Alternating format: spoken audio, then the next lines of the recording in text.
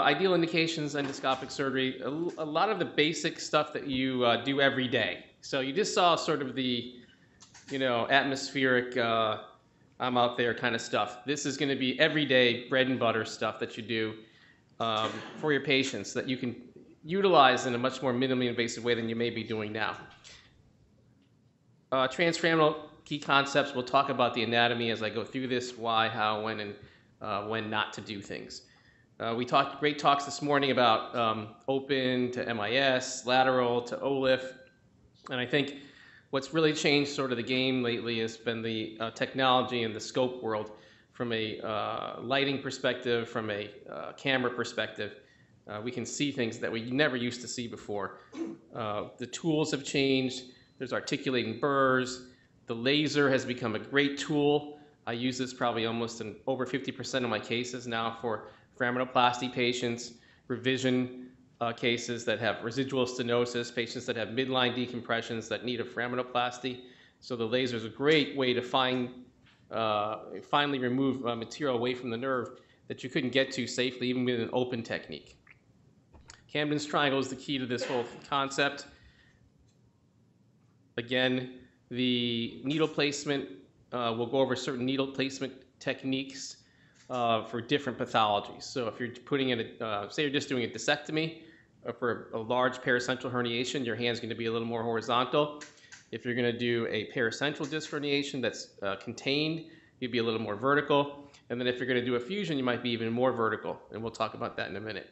So Camden's safety triangle, safe zone, needle, then a dilator. You can work in this once your tube is placed safely inside the disc as well as outside the disc. For extruded far lateral fragments, you can do a SAP resection with your burr and laser very effectively at all levels. So this just looks at Camden's triangle again and kind of going over the concept of if you have an enlarged SAP, resecting it with laser, kerosins, and a burr. Just like all the other techniques in MIS surgery, this is sort of a great equalizer, neutralizer, if you will. Same incision for the patient on the left as the right. Believe it or not, it's safer to do endoscopic surgery on the patient on the left than on the right. I'll show you why in a minute. Joel Kim's talked about, multifidus preservation, denervation of muscle. Key concept again, same principles are adhered to with endoscopic surgery. From a study perspective, randomized control studies have been done, open versus endoscopic.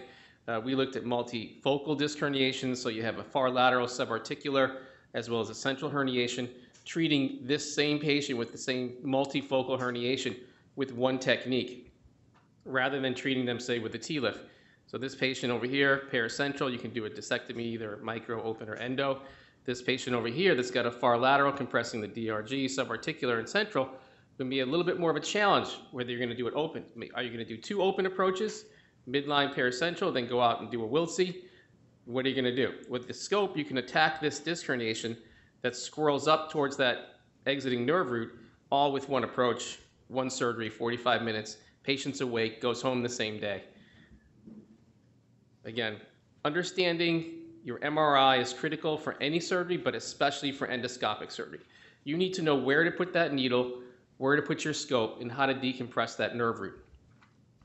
We've categorized from an endoscopic perspective. There's an MRI endoscopic categorization, unifocal A, B, and C, and then multifocal D and E. A, B, and C, relatively easy, except C is a subannular herniation. These subannular herniations, as you know, even open can be challenging. Same thing endoscopically, unless you're very experienced, that could be a challenge for you as well.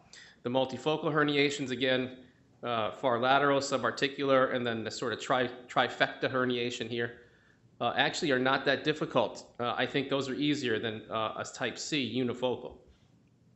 So this is a type A, type B, C, subannular, D, far lateral and subarticular, and then the E, again, central, subarticular, far lateral, right?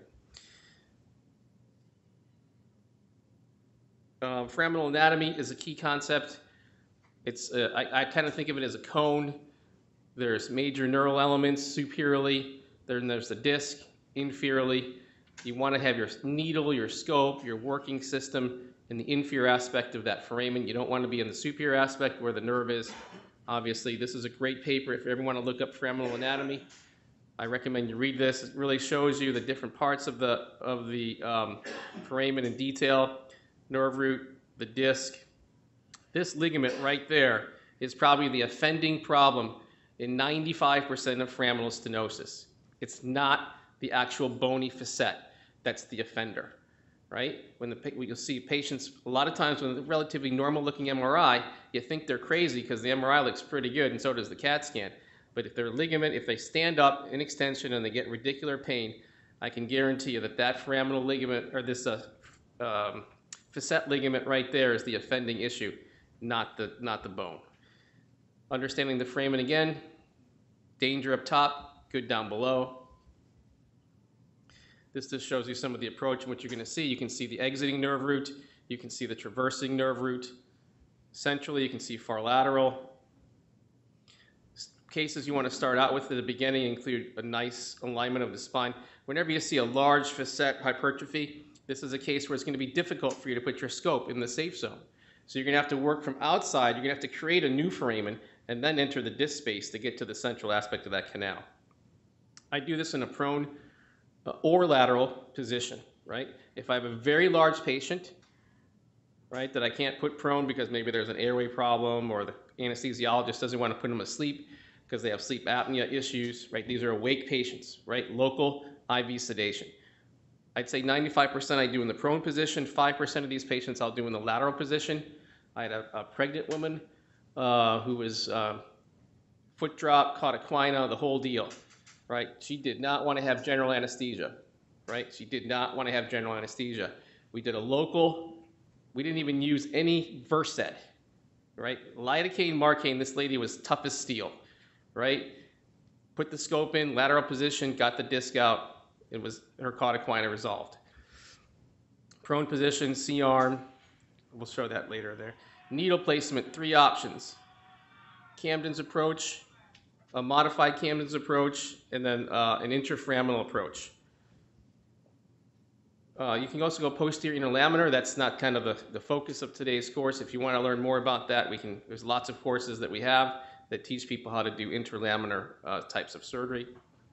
Again, for different problems, your needle placement is going to be angled different. So you have a large paracentral disc, smaller contained. This is going to be your approach. These 2 approaches will be used for your fusion, right? So we can do fusions in the spine, lumbar spine, L1 down to S1, and I'll show you some cases at the end. This just shows you, this is a critical line, the posterior facet line. You'll see this in the lab. I draw this line because you never want to be with your needle any more ventral than that posterior facet line, because you can enter into the retroperitoneal contents, then you find your kidney, your ureters, blood vessels, all those kinds of things like that. So you just want to stay away, know your lines, know your anatomy.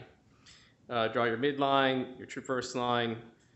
For a extradiscal approach, you're going to dock your needle right there on the posterior disc space, and you're not going to go any more medial than that medial pedicular line. If you're going any more medial than that, you can be in the canal, so you just have to be very careful. Again, this just shows you different angles of where you can place your scope, your working cannula, to get to different pathologies that you have to get to.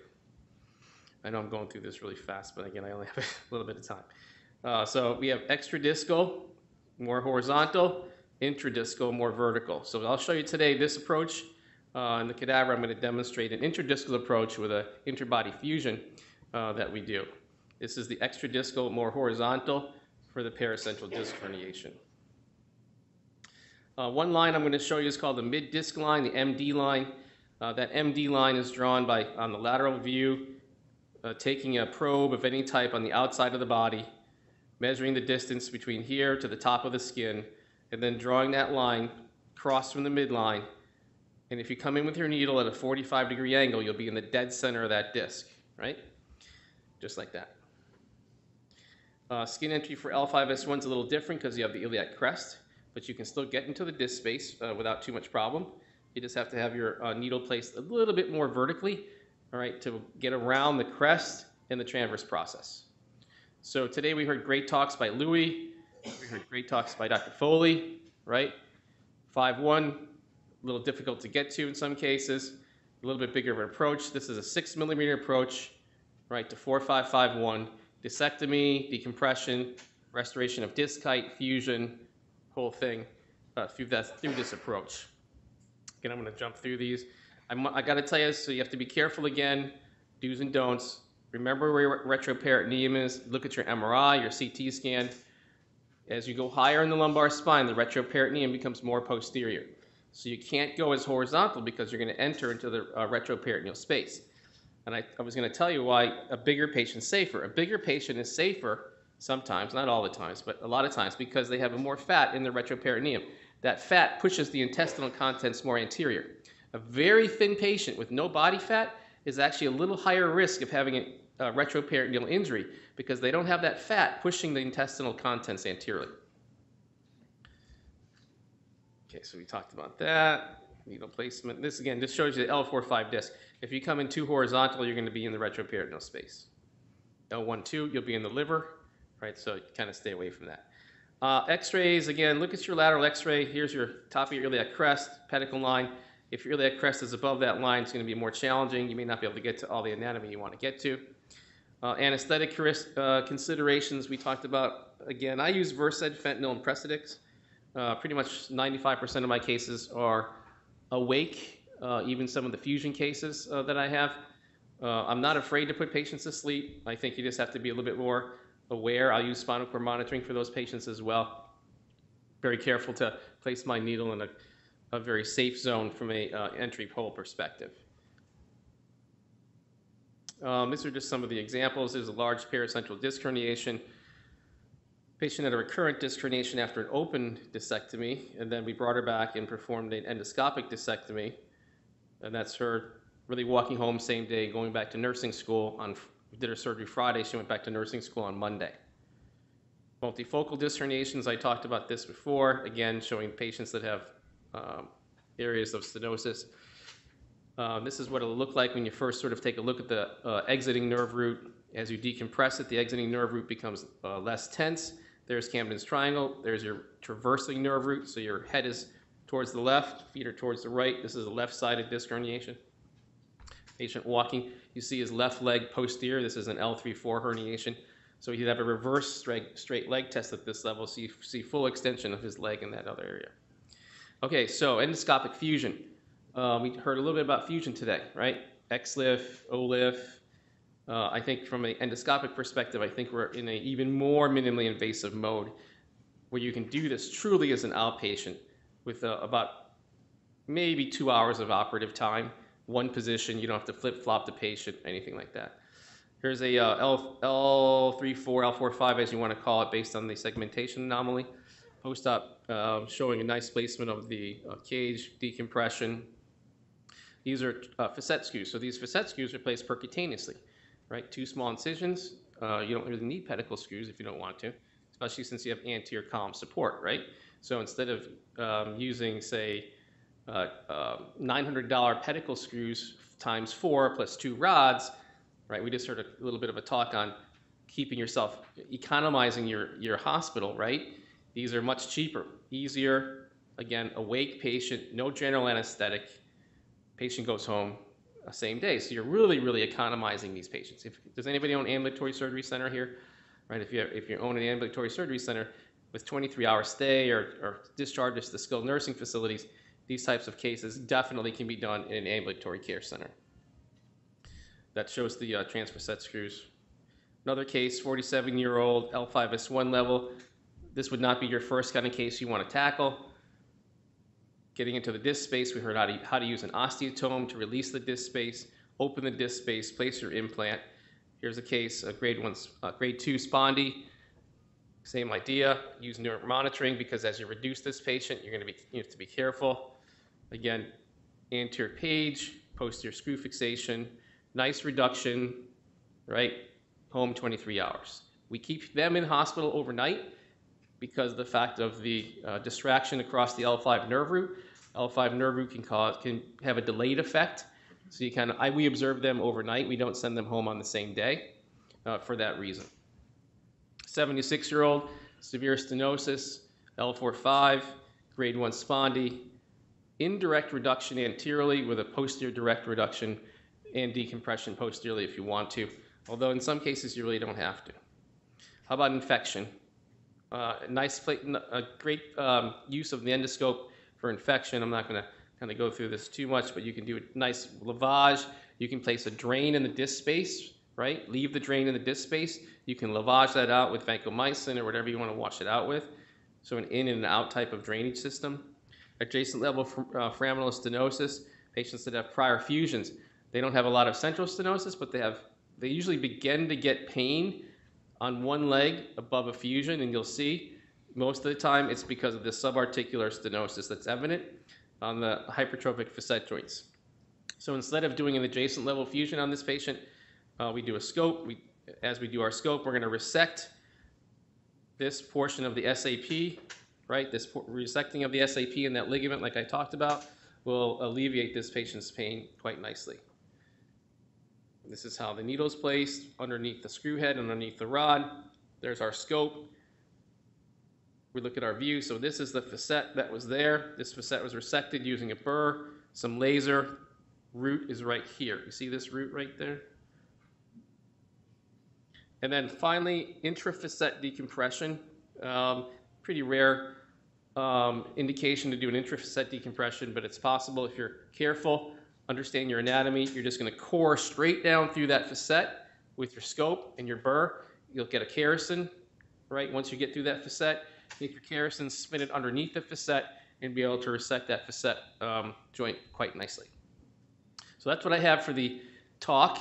Now I have 10 minutes to run next door and do a discectomy and fusion for you.